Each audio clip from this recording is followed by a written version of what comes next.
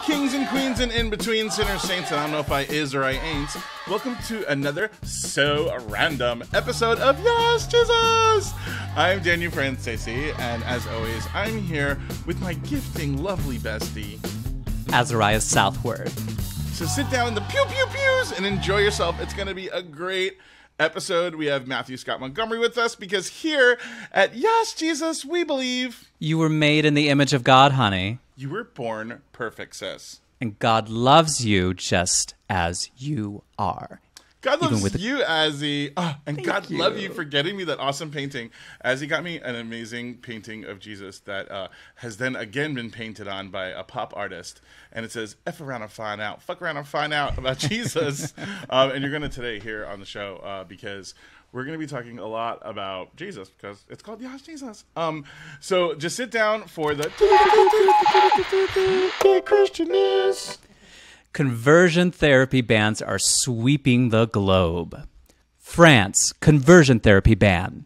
Boom! This National Assembly vote was unanimous, 142 to 0. And it includes fines and jail time. So watch out, Franklin Graham. Don't go to France, or do.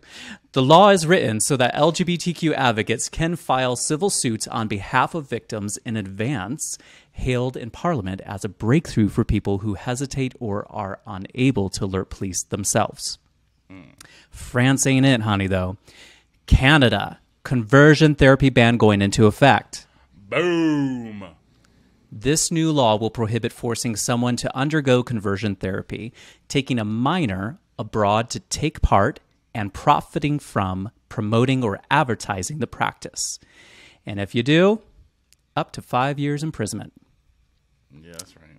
Canada isn't it either. There's another. The state of Victoria in Australia also passed a conversion therapy ban in 2021. So let's add them to the list. Boom! And this one also includes fines and jail time. So watch yourself. That. Pay up. That's it. Let this be a warning to yous. Let this be a warning. That's right. Well, that's good. That's all some good news. So I like hearing some good news. That was a good news report. Speaking of good news, if you got some extra good news that you want to hallelujah about, well, just submit it to our praise report and we will hallelujah along with you. And if you have a little something extra that you want a little push in your prayer, if you want us and our listeners to add you to their prayer list, and so send us a prayer request. So this is the praise report and prayer request section of our show. Azzy, we got a praise report up top. Yes, this one is from Mitch. Mitch says, I just wanted to say thank you for what you guys do. My praise report is that I'm no longer fighting depression. I lived in the evangelical church for over a decade, all while trying to fight against my sexuality. This led to severe depressive episodes. In 2019, I left my church because I was tired of fighting against who God wanted me to be. Now I have a great inclusive church, amazing friends, and my relationship with God has never been stronger. Again, thanks for all that you guys do. Oh, Mitch. That's awesome. That is a praise report, Mitch.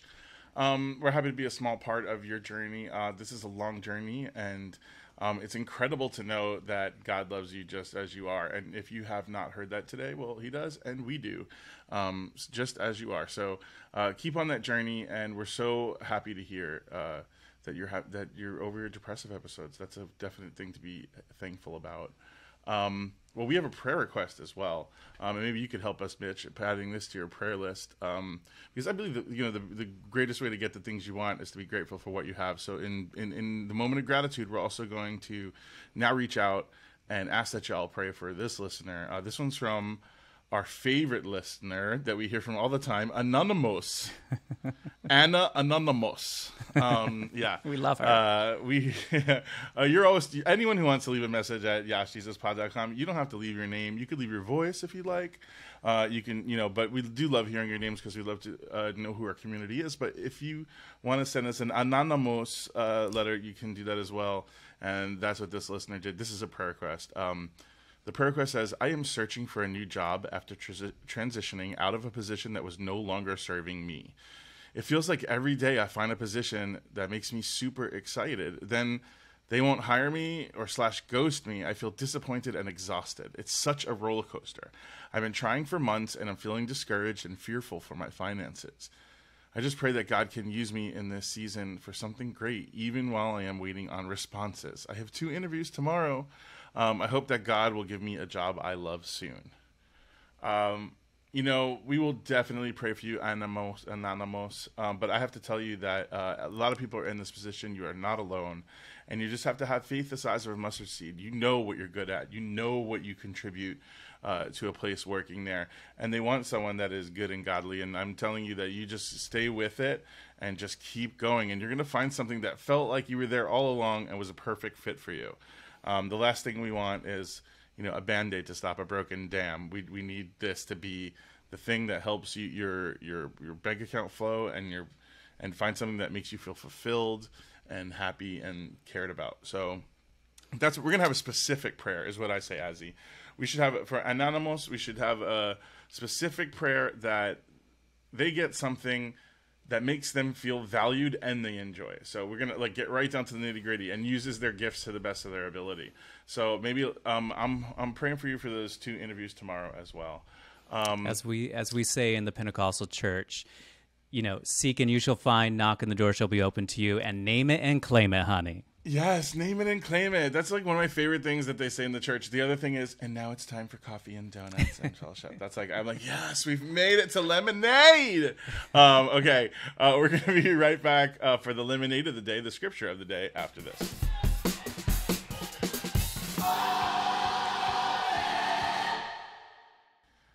All right, we're back. I'm sorry to subject you to my song, the scripture of the day. Scripture of the day. Scripture of the day. It's soul food. That's right. It's soul food. It's food for your soul. It's a scripture of the day, and it's from Jeremiah. Read it to us, Azzy. Jeremiah 29:11. For surely I know the plans I have for you, says the Lord. Plans for your welfare and not for harm, to give you a future with hope. Oh, I want to read. Sometimes I got to do it, Azzy. I got to read it again. For surely I know the plans I have for you, says the Lord. Plans for your welfare and not for harm, to give you a future with hope. God has a plan for you, and that plan benefits you. That plan is not to harm you. So if someone tells you that God's plan is something that you feel like is harming you, then they are wrong. Says it right there. Throw it right back at them. We're getting to the meat and potatoes of this episode, and I'm so excited about this one because, look, last week we talked about the film Pray Away and its look at the leaders who made conversion therapy a thing. And conversion therapy is still a thing that's still going on. Yeah, and after we recorded that episode, I saw such a powerful TikTok from my friend, Matthew Scott Montgomery. Matthew Scott is a fellow actor. I've known him for quite some time, but also you know him from some iconic Disney Channel roles, especially So Random. And I wanted to get to talk to him on this show so he could tell us his own story. So let's have him do that. Here he is, y'all. Matthew Scott Montgomery. Welcome. Yay. Hi, everybody. Thank you so much for having me. First of all, Azariah, it's so nice to meet you. I wish everyone could see Azzy's earrings that he's wearing right now because they're so amazing. And Danny, it's so good. I miss you so much. It's so good to see you. I know. You were one of my very first friends in LA when I moved out here, really. And so this is I would say full circle. Full circle would make it sound like our lives are over or something, but it's just it's good. It's good to see you again. We've only just begun. Yeah, exactly. The beginning. Exactly. Yeah. So thank you so much for having me. But I have known you quite some time, and yeah. I do remember young and Matthew Scott Montgomery, and yes. I had no idea. When our listeners hear your stories today, it's gonna be wild because I had no idea this was going on, and I was your friend while this was going on. Azzy. Yeah. It's. You have to see this TikTok video. I know you saw it. Yeah. It shows you in some of your pretty iconic Disney Channel roles with a voiceover on the TikTok that tells us the whole time that you were acting in these iconic roles, you were going to conversion therapy programs. It's such a powerful video. What made you want to break that silence now, Matthew Scott?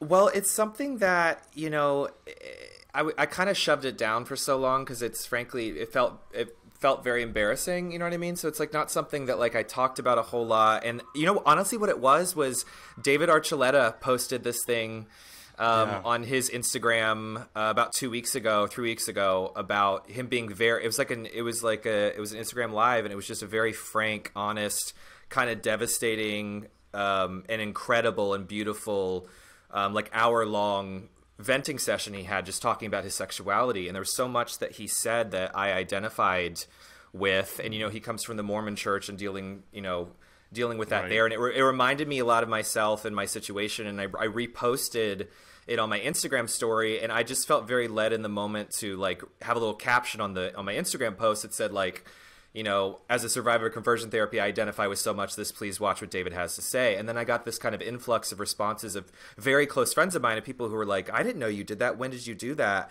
And I just felt so led to post it. It was this thing where it's like, I do feel like, when God speaks to you, or you know something's right or something's not right. It was just like this kind of like light went off where I was like, I should share this. I want to share this. And so I had this idea of, I found my old reel. As an actor, you have like reels of like all your footage. Yeah. So if you're like, when you're auditioning, your agents like send out the reel so people can be like, oh, he can play that. He can play that. He could be good for this part. And I was like, I wonder, have my old reel from Disney Channel. And I found it, and I just posted it and just did a voiceover on it. And showing like some really ridiculous. I did a lot of really silly, stupid stuff on Disney Channel. So it's like me like in wigs and rolling around in front of a live audience while I'm sharing. What do people approach you about? Like, what are some of the? I played this like Australian supermodel on Disney Channel for a while. That like I do a lot of cameos doing that voice, really over the top kind of stuff. I mean, it's Disney, so it's like. Yeah. But part of the reason I wanted to share my story was that like. You think but you have no idea, right? So it's like all this like silly stuff that you see on the surface, and behind the scenes you don't know what's happening, And that was something that happened. I was in it for for about 2 years. I was in conversion therapy, and so every day that I had off, and Disney works you very hard. I had a great experience with Disney. It was not Disney who made me go to conversion therapy. It was Disney had nothing to do with it. Disney was really always lovely to me and extremely supportive of me. And I had an incredibly positive experience and hope to work with them again. But every day that I had off, which was either Sunday or Monday, depending on what my schedule was, I worked almost every day for about 2 years on Disney, which was fantastic. And the days that I had off, I was in Encino going to reparative therapy. Yeah. So another way to say conversion therapy. Exactly. Yeah. How did your therapy start? Like what brought to that? Well, I was over 18. I was a legal adult when I grew up mostly in North Carolina. I went to a private Christian school there. My parents are Southern Baptists, insert the rest of the story here. Mm-hmm. And when I graduated from school, I moved out to LA and pretty quickly started working. I booked this play, Yellow. Do you remember that play, Danny? Yellow? It was at the Coast Playhouse on Santa Monica. I remember you coming to the theater, and anyway, I was in this play that was kind of my big break, and it ran for a year, and I played a kid who was emotionally and physically abused by his mother for being gay and gets kicked out of the house. And so like I told my parents back in North Carolina, I was like, I just got cast in my first big role in LA in this play, and they asked what it was about, and I told them, and it kind of started this conversation. And my parents came out to visit, and we were at the Grove, and this really dramatic day at the Grove where it was like raining. The Grove is like a shopping center here in LA. It was me and my parents at a table. The table to the left of us was John Voight, and the table to the right of us was Piers Morgan, and we're the only ones in the restaurant. So I'm surrounded by like conservative straight men.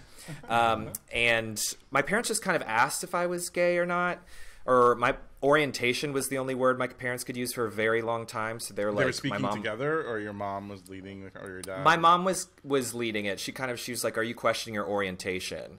And then the conversation started there, and my parents were very upset. My mom was like crying, and like they were very unhappy, and they left town. And then a couple days later, my dad LA, and now he's gay. Like yeah, it was like kind of like their worst Hollywood, fear. Right? Yeah, I mean, I grew up in a household where I felt a lot of pressure to be perfect. Like any morning that I woke up and was still alive, I was like, oh no, I'm in trouble, because like, growing up and like going to a private Christian school and all that stuff, you inherently feel like you deserve to be dead just by breathing. Yeah. And so, and it was a very strict kind of household. I was not allowed to get anything lower than a 92. I had a bunch of tutors. You know, we had a rule in my house where it was one sport a year and I had to play sports. And if I didn't make a certain number of points in the games, I was punished, kind of things. So like, this was the environment that I grew up in. And so very military.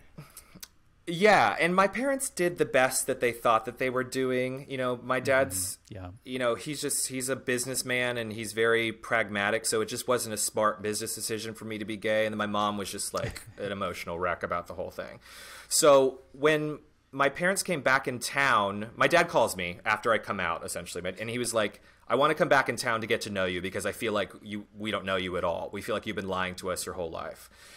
And so no one asked me why I felt like I had to lie my whole life. I was just in trouble for lying. So so my parents came in town. We went to a hotel room. My dad puts a giant stack of research in front of me and was like, being gay is a choice. Here's all the research that I've done, and I've set you up with an appointment for a reparative therapist. And I'm just going to say who this person is. It was Dr. Nicolosi, who is in Pray Away, the documentary. Yes, it was with Dr. Nicolosi, and he was like, I've set you up with an appointment, and I think you should go. And was it my decision to go? Technically, yeah. You have your disappointed parents, your mother sobbing in front of you with a stack of research, and they're, you know, I just felt like not going wasn't an option because I'm like, will my parents even have a relationship with me? Will they even love me at all if I don't go do this thing? So while I'm playing like a 15-year-old being kicked out of his house for being gay in a play where I'm literally winning awards, I'm going to conversion therapy for being gay on my days off. And then the Disney Channel stuff took off. And so those days I went into conversion therapy thinking like with my arms crossed, being like, I don't believe in any of this. And I sat in my first day with my therapy session being like, I think this is BS. Like, I don't believe in any of this. And the place that I went here in LA was specifically designed for actors. Like, they kept saying all the time, they were like, my therapist, who is Dr. Nicolosi's son, who is this very young guy who frankly looks and acts like, think David Archuleta. It was really very similar, actually. And it was Dr. Nicolosi Jr., and they made a big deal about, name a celebrity you can think of, name a single one you see in a movie. They've been through these doors before. We've converted them, we've changed them. They were all gay, and they've become straight.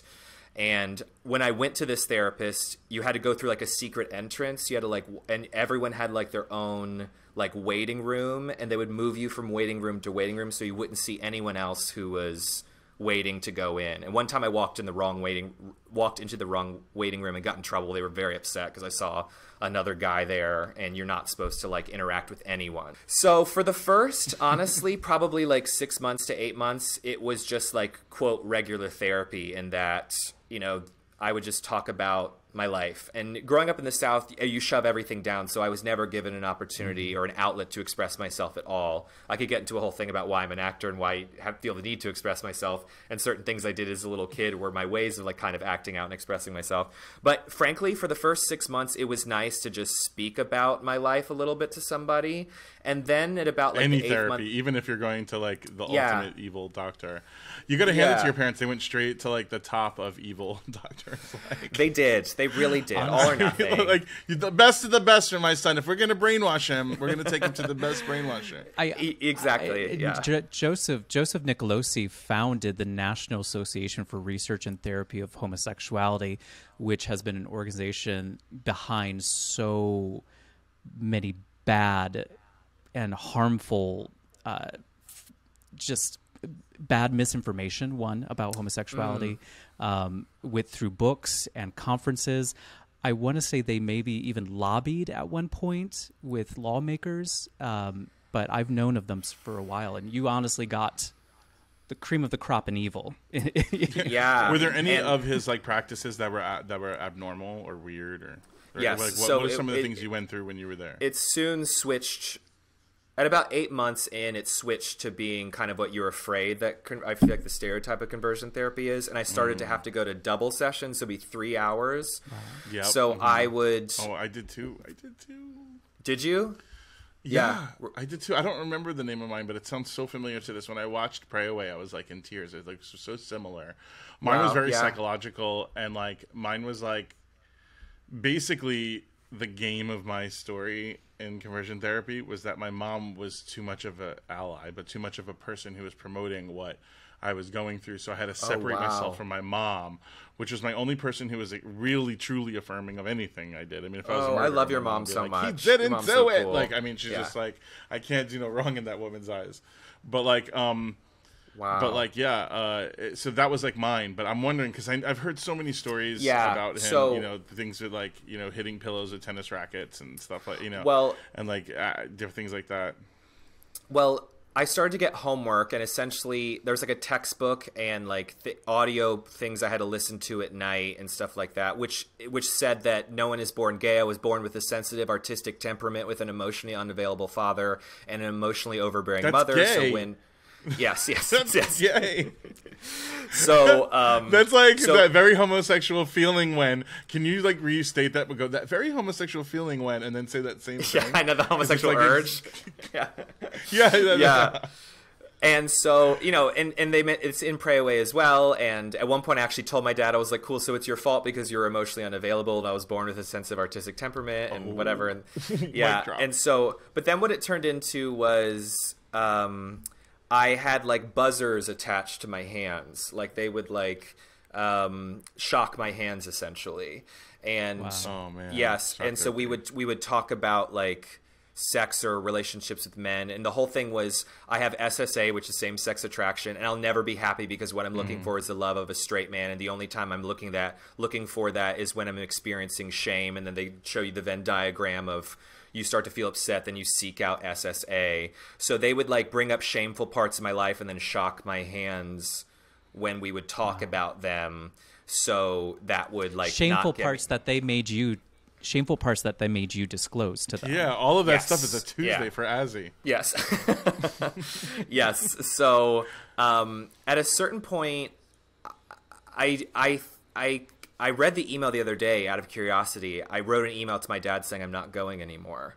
And my parents paid for the whole thing. And my dad asked why. And in a very long email, I explained. And I was very proud of myself. I went back and read this. Do you remember what it cost? Okay, MSM. I don't remember what it cost. However, as in third grade, I was sent to therapy to learn how to play sports, believe it or not. And I remember that was $116 an hour. Remember that. So I've been to therapy twice. Mine was $300. Mine in 1999 or 98 was $300 an hour. And I had to go an hour a week, and they upped it to 2 hours a week. Wow. What a Mine was free, but it was also in a barn. You were in a barn, huh? I was in a beautiful high-rise building in Encino, California, overlooking the valley. Yeah, yes. I was like in an empty office building in like Coral Springs. I don't even know. Pompano Beach, something like that. Oh, wait, so Danny, it was in Florida when you went. Yeah, mine was in Florida, yeah. What okay, happened, got it. I mean, I don't want to go through my story. My guy, you know, my guys and my gals on here, and they know my story. No, I just put myself in. And I did it through my grandmother who asked the pastor, and the pastor was like, I don't really know about this, but this guy came in and gave me this card. Maybe they could help you. And I just kept getting handed off till I landed in conversion therapy like Plinko. I was like, looking for an answer. I wanted to be diagnosed as gay. That's what I wanted, kind of. But instead they tried to change me. And I was like, if this is how I am, I'm supposed to be this way. I didn't understand. But it did make me have very positive feelings. As a matter of fact, when you and I met, I had a boyfriend who was in a play with you, and and we were like, we're roommates for so long to everybody. Like, you know, we kept it. I was very closeted at that point.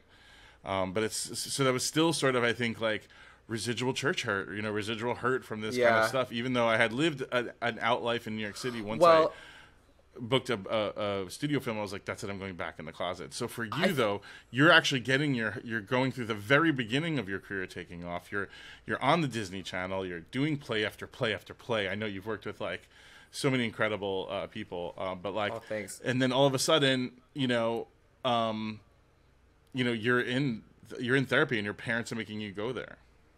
Yeah, I think as queer kids, we have survival coping mechanisms to like just get through, and a lot of it has to be like duality. I mean, I remember as a kid, and I wrote this in a play that I put up at once, but like I had 2 journals growing up, one where I wrote what was actually happening and one where I wrote like about girls and stuff, and I would leave that one out. And in the real journal, I would cross it all out or tear it up after because I need to express myself. But you like build this like multiple personalities because that's how you have to survive.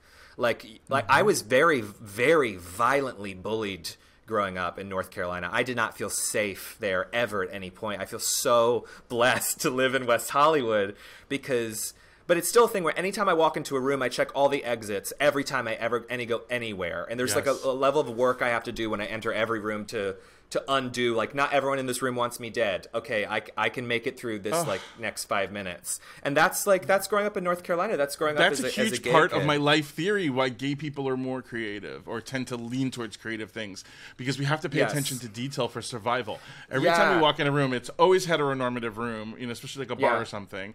So immediately all of the normal heteronormative traps of media and advertisement just fall at the wayside to us. Like we might go, oh, how fun, a vintage, Budweiser gal or something, but we're not getting aroused or drawn in or hooked by that image. Right. And then we're like looking around, and there's, definitely we'll look at some of the hot straight guys, but you don't want to look too much because you might get your ass beat.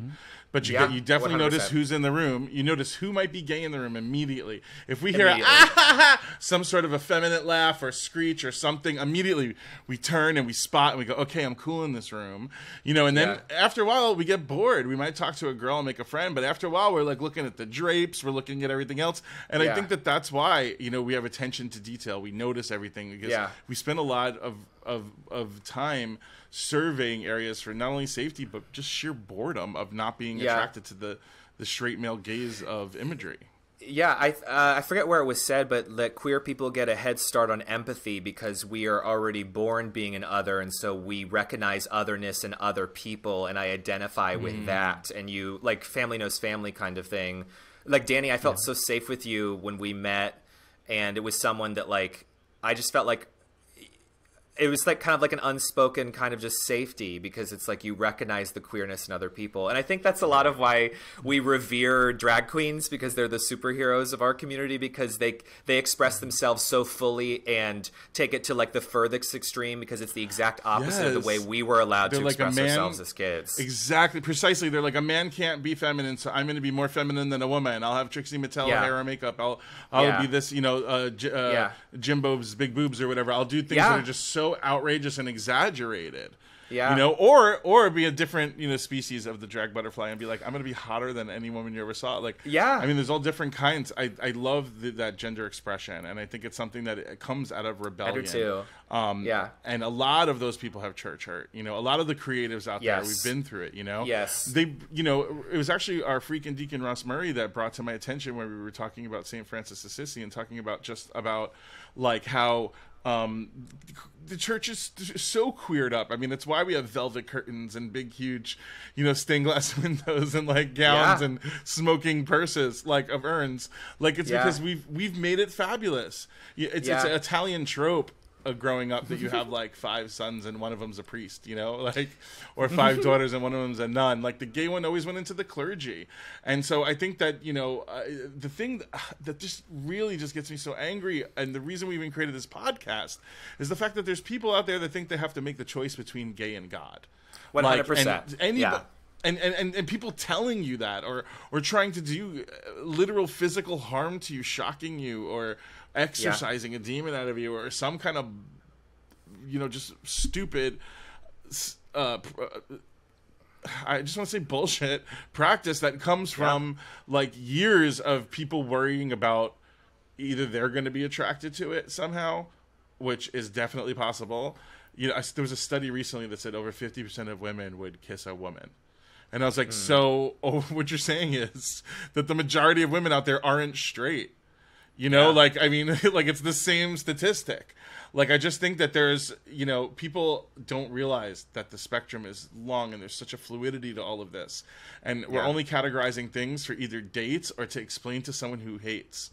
Like, there's no other reason for us to have all these different kinds of, like, category of human being, unless we want to say, this is what I'm into. Are you into this, Yeah.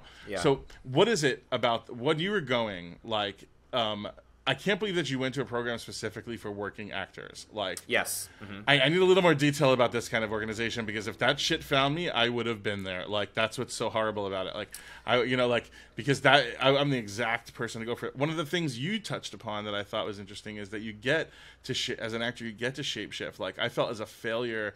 I failed at being straight. Like, I always was trying to be an overachiever in everything I did almost. That I even failed school and grades and stuff like that because I was failing at being straight all the time.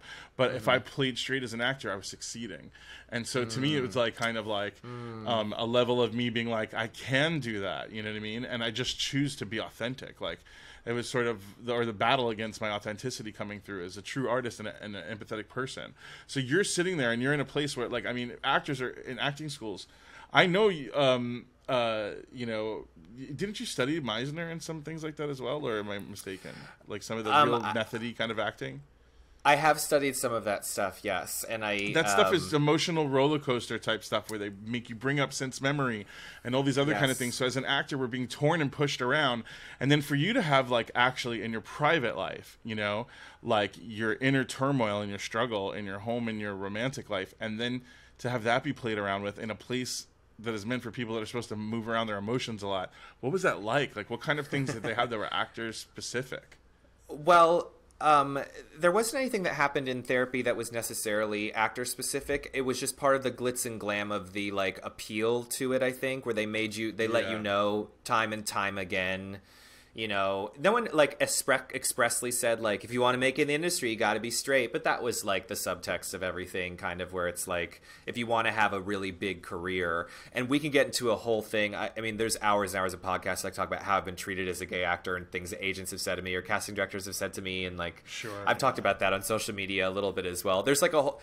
I'm so relieved now that we're in a place in 2022 where it's like I'm getting offered things playing gay characters, and the trauma that they experience in the films or television shows has nothing to do with their queerness and sexuality, and that's so attractive to me. I remember one time I was auditioning for something in 2016 and the description was gay but not a victim.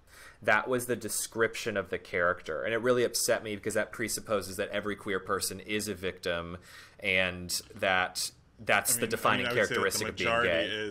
I would say the majority is in creative narratives. Like, I feel like every time something is given to us, it's always so sad. Like, oh, it was sad as hell. Like, I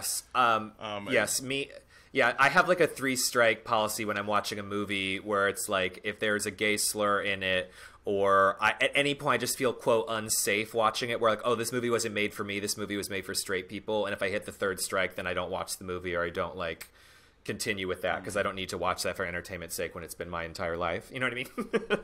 But one thing I wanted to say that you mentioned was that in this TikTok, at the end of it, I felt led to share the message that God loves you. You don't, if you're in conversion therapy, or if you've been in conversion therapy, there's nothing wrong with you that needs to change, and God loves you exactly how you are and made you on purpose.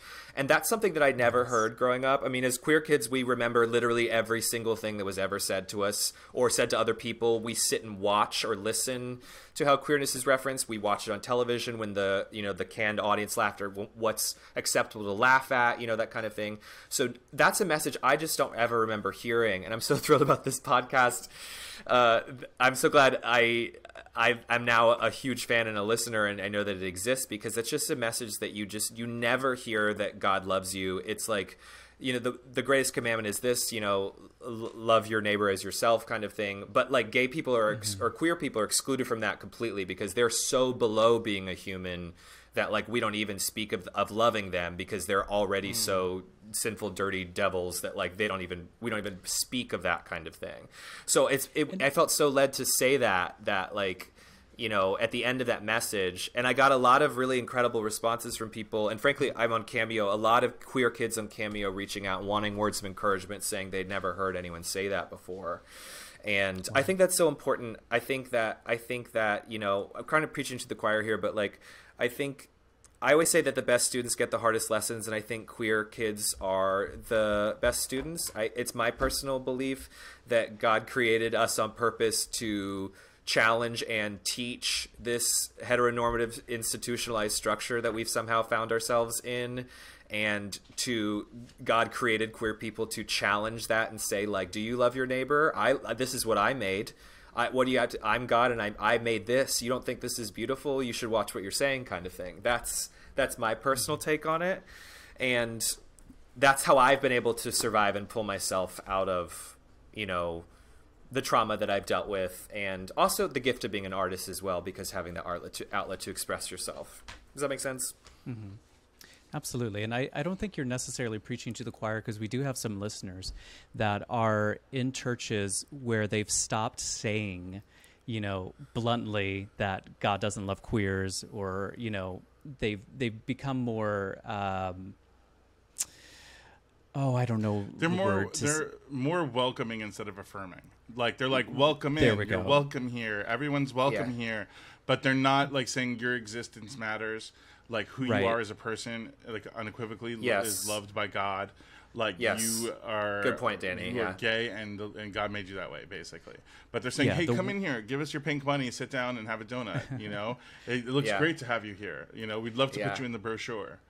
Like, it's like that kind of a thing. A lot of schools are having that issue, too, where, like, students are feeling unsafe going into environments. I've been dealing with this Wall Street University thing all year last year. Like, there's a lot of schools out there that just don't they don't want to say you're welcome and you can have a safe space and you could be okay. Yeah, the churches aren't explicitly saying those words anymore, many churches, but they're saying it through their actions by not allowing them to participate and to share their gifts in that community, but by not being in positions of leadership or just teaching Sunday school even. And so I think even for those people that are still in those spaces, they need to hear that, not just in words that God loves you just as you are and that nothing needs to change about who you are, but also in the actions. So, thank you for sharing that in your video, and we will continue to declare it and shout it and scream it here at Yass Jesus that God loves you just as you are, honey. Yes, God. We love you. Yes. What got you out of there? What got you out of the program? And are you still a Christian after that experience? Like, what do you believe after that experience? I got myself out. I kind of had to teach myself pretty much everything that whether it's like career or personal life, it's been kind of me just trusting my natural instincts and self-teaching myself. Your discernment. Yes. Yeah. And just knowing what didn't feel right. As I said, I went back and I read the email that I wrote my dad, and I was so frankly proud of myself for the way that I articulated myself and what I said. And I stand by everything that I said. And yes, I still am a Christian. I was actually asked to leave a church back in 2011 during the same time. There's a church called Ecclesia here in LA. I'm just calling everyone out today. Where they were, I remember there was one day. Yes, I remember being in church one Sunday morning here in LA, and they asked anyone in the congregation if they were a part of the gay community, and they said, "We're going to lose a lot of people today." I remember them saying that, and they asked us to leave. And I remember walking up. Yeah, I stood up and I walked out, and I was like, "Wow." How many of you? Did you go to brunch? It was. I wish it was a fun memory like that. I know. I'm sorry. I try to make a little light because you gotta cry. Or you laugh or you cry. Well, I'm naturally a pretty positive person, and I usually lead with humor and lightness and fun. So I'll take any excuse to get it, Danny. I appreciate it. There's a church here in LA called Church Home that I sometimes go to. They have like an app that I do like a daily devotional with, and I kind of I've had to make my own church kind of in a way where it's every morning I do like a little devotional and go for a walk. And I think I think it's frankly important for actors. I think it's important for anyone in LA or a big city or in 2022, just to have whatever you need to do to get through the day and center. I haven't been to an actual Sunday morning sit down church in a long time. And I have absolutely no plans to ever go back to North Carolina ever again. That's something that I don't wish upon anyone, what I had to experience there.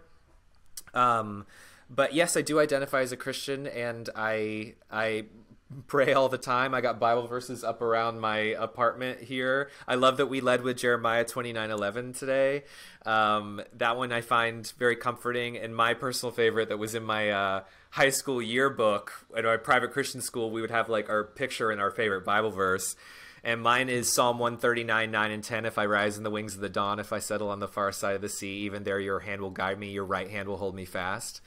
And that's kind of, for me, it feels like God is reaching through the words and the mess of being alive and just winking and saying, like, you know, a lot of this is a joke. I'm in on the joke with you. I made this and I got you. And that's the kind of relationship I have with God now, where, you know, I do feel like there is a God. I do believe in Jesus, and I believe that it's a God that leads with love and loves and accepts me exactly how I am, and made all of us beautiful queer people exactly on purpose. And I thank God for beautiful boys and drag queens. Yes. And if you're gonna have a party, you're not gonna invite gay people. Your party's gonna suck. If you're not gonna have a beauty salon, and you're not gonna have gay people in there. You're gonna have ugly ass people walking out. It's like, such. It's if you're gonna make people, you better make some gay people. Keep it cool. To live a life without queerness of any kind or a queer person is a sad life that I would never want to participate in, because I frankly do think we are what makes life beautiful in a lot of ways. Yeah. You know, I think God created us that way, to add beauty, to add differences, you know. Yes. I could get into a whole thing about control. Frankly, yeah. And you know, this is something there's nothing new under the sun, right? So it's like indigenous cultures across the world have had different genders and different kinds of people and different names for it and things like that. And I believe that's all a master plan. And I believe Matthew that Scott, I absolutely love your queerness. I love your quirkiness. I love watching your funny TikToks. I love your love of Goosebumps and anything spooky. Like I love seeing you on there, you know, doing your thing, you know. Oh, thanks, Danny. And it's just fun to watch. I want to ask you about Demi Lovato. Now, I know that you guys are besties and you've done music videos, reality TV, documentary films together.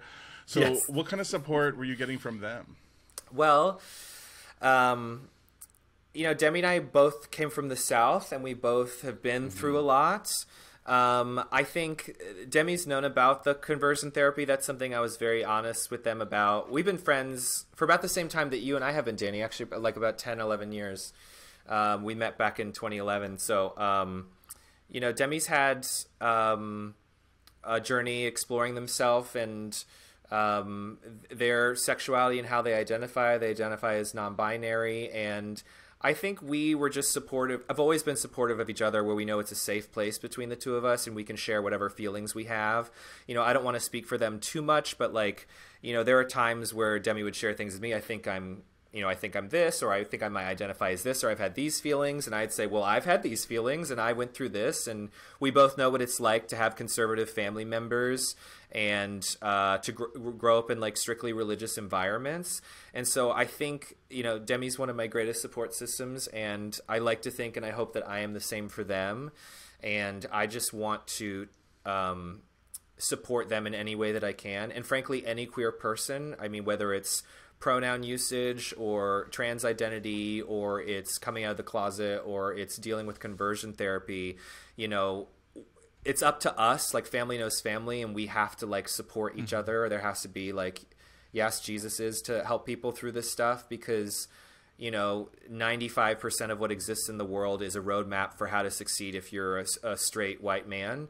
So, you know, we have to show each other things. Can I just tell a really quick fun anecdote? The first time that I just remember this, the first time I was positively reinforced in public for being gay, I was still in the closet, and I was at a haunted house in San Dimas, California, in a shopping... It's all making sense now. In a shopping center. I went to this haunted house, right? I was visiting LA. I didn't live here yet. Wanted to move out here. I was here Halloween time. I walk into this haunted house in the shopping, like this like busted haunted house. Like, it wasn't like a themed one with IP or anything like that. It was just like witch room, Frankenstein lair, you know, ghost town. It was like every room was just like generic stuff. And there was this drag queen witch. There was this witch who was this gorgeous drag queen, green skin, like very giving Wizard of Oz, you know what I mean? And she goes, and like kind of came over to me and was like, and she goes, I'm gonna scare you straight again. And I was like, oh my God, like, I was like this little twink who like was like, how does she know? How does she know? And I remember she followed me through the haunted house. And before she left the haunted house with her long witch nails, she goes, family knows family. And then I walked out. Yeah.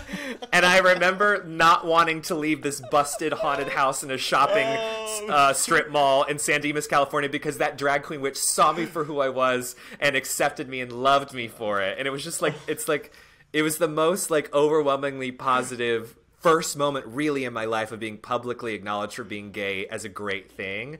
And I literally thank God for that drag queen in San Dimas dressed as a witch. Oh. Family knows family.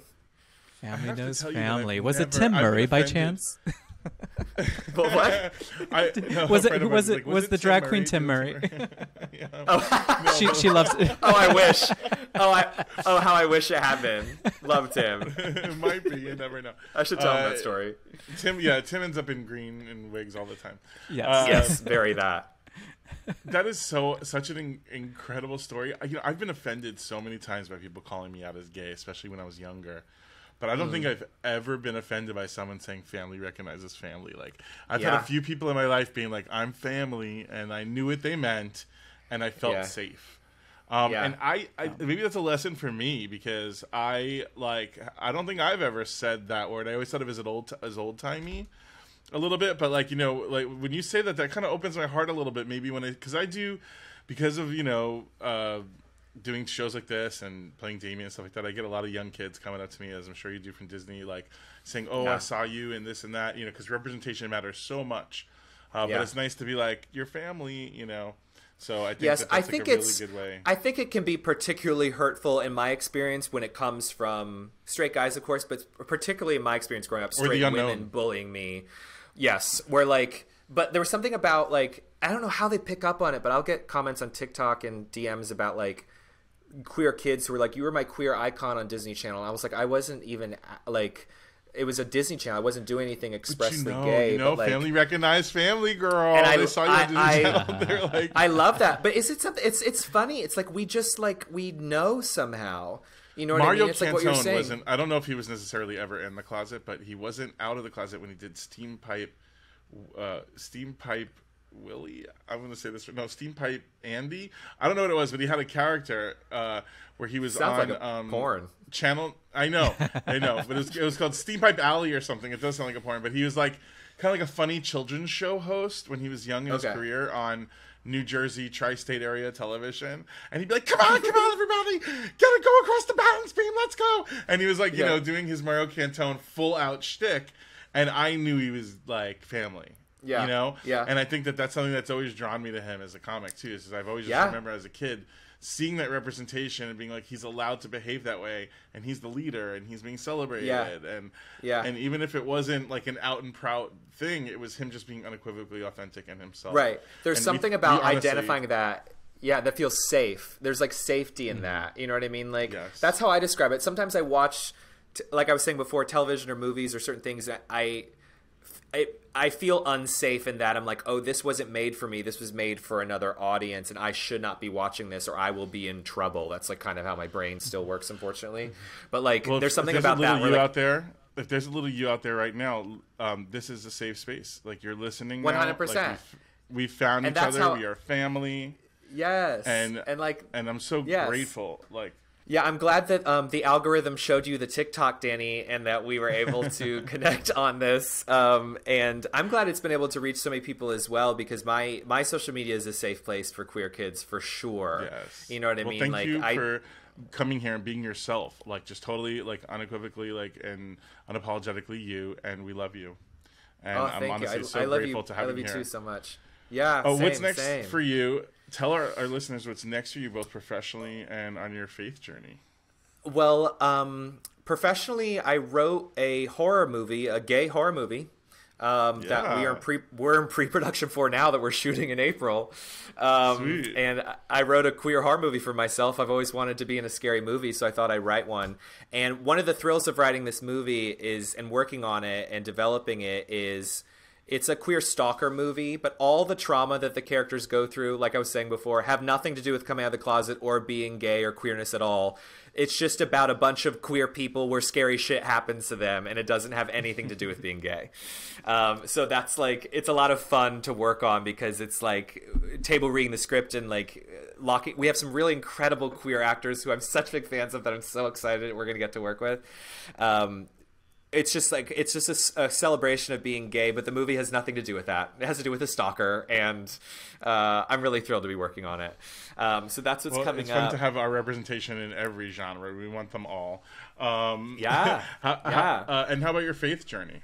Where are you at? With a faith journey, I think it's a daily thing. I think something that I currently, it's being like, it's on my heart to work on is, this might sound silly, but like, it's so easy to just forget God exists sometimes, because as queer people, we've had to be our own cheerleaders, and we've had to come up with our own like strategies of how to make it through the day. And a lot of times I forget that anytime I have any of those things come up, I can pray about it, or there's a higher being made of love that wants to hear about it and wants to take some of that burden from me. So right now in my faith journey, I feel like I'm actively every day trying to not forget and remember to invite God into every single part of my life. And I don't have to take it all on myself, because it was God who created me and loves me and wants to know what I'm going through. So that's like actively what I'm working on right now. Yeah, and I think like you mentioned earlier, you go on your walks and do your devotions. Those are ways to include and see and discover God. Matthew Scott, how can people find you on socials, or if you want to give them your address, you can do that too. Oh, sure. It's on in my Main Street. I'm in West Hollywood, somewhere there. On Grindr. Yes. No. My Instagram is Matthew_Scott_Montgomery. It got a long name, but it's got that blue check, so you know it's me. And then my TikTok is Matthew Scott Montgomery. And then my Twitter's kind of funny. My Twitter is iRobotUJane, which is a Buffy the Vampire Slayer episode title. Matthew Scott Montgomery didn't fit on there, so when I joined Twitter 100 years ago, that's what I was into.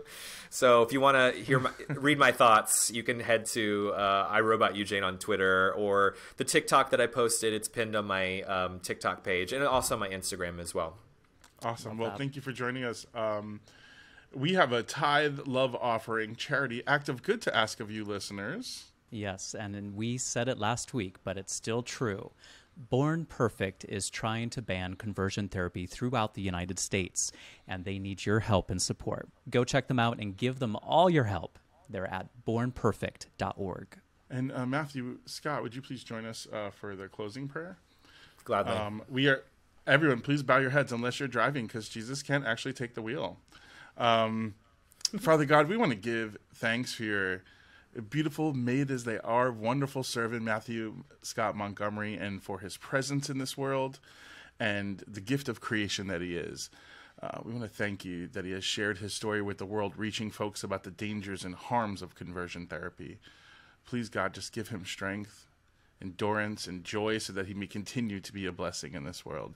And as he said earlier, if you are listening to this prayer right now and you're here on Yass Jesus and nobody's ever told you before, you've never heard at your church that God loves you the way you are, we are here collectively to tell you that here at the Yass Jesus family, and we want to say that we love you the way you are. Lord, we want to pray for France, for Canada, for Victoria, and for the other 20 states in the United States who have already banned conversion therapy. And we want to keep the momentum of getting rid of that harmful and awful practice going. And we pray for Mitch and his ongoing struggle with depression. And as the joy comes and then like a wave, it recedes, we pray that you hold them and comfort them and give them what they need. We give thanks that he is overcoming it and that he is surrounding himself with good people and a good church. Mm-hmm. Keep his relationship with you strong. Make yourself known in his life and give him that queer joy. And for anonymous listener, we pray for you who is still searching for a job, like so many. Let them get a job where they can feel valued and are contributing what they need to in this world and a job that they can enjoy. Yes, we thank you, God, for all of our listeners. We thank you for the opportunity to be free to get together and just lift you up, and just thank God that we ended up where we ended up with you still by our side. In your holy and precious name, amen. Amen. Thank you, boys. I appreciate this. This was great. This was just the little soup that we needed for the soul way back when. And we hope that this message is reaching you at home. And we thank you for joining us and listening to another episode of Yass Jesus. You can find us on social media at Yass Jesus Pod, or on our website at yassjesuspod.com. Now, if you like the show, please consider becoming a monthly sponsor. What's it going to take to get you into these gay Christians? You can find a link to do so in the show notes. If you haven't yet, please leave us a review or share us with a friend. Doing so helps us reach new people and keeps Azzy's wig bill running. And if you become a sponsor, I'll share my alt Twitter, honey. I gave it away earlier today to a sponsor. You can now leave an audio prayer request or praise report on our website, yassjesuspod.com. We would love to share your voice and your prayers on the show, so drop us a line or send us a recording on yassjesuspod.com. Send us your praise reports, your prayer requests, episode ideas, guest ideas, or even just a family knows family. We would love to hear from you. Yass Jesus is hosted by me, Danny Franzese, and my bestie, Azariah Southworth. Music, sound, editing, and all things audio are done by Chris Heckman. Our show is produced by the freakin' Deacon Ross Murray and Meredith Paulley. Special thanks to Sophie Serrano and Sam Isfan. Yass Jesus is brought to you by Audity. Audity execs are Ryann, Lauckner, Jessica Bustillos, and Steve Michaels. We are streaming and screaming family on Apple Podcasts, Spotify, and wherever you get your gay-ass podcasts. And Matthew Scott, you're welcome to say this with me, because we're going to say it one more time. God loves you just as you are. That's right. Amen. Amen. So keep praising the Lord, y'all. See you next time.